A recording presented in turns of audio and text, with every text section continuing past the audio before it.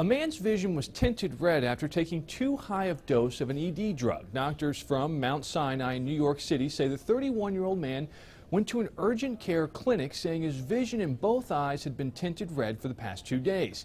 He says it started when he began taking the drug, which he ordered on the internet. He admitted to taking much more than the recommended 50-milligram dose. He was diagnosed with persistent retinal toxicity, and even after several treatment attempts, his vision had not improved, and it's been more than a year.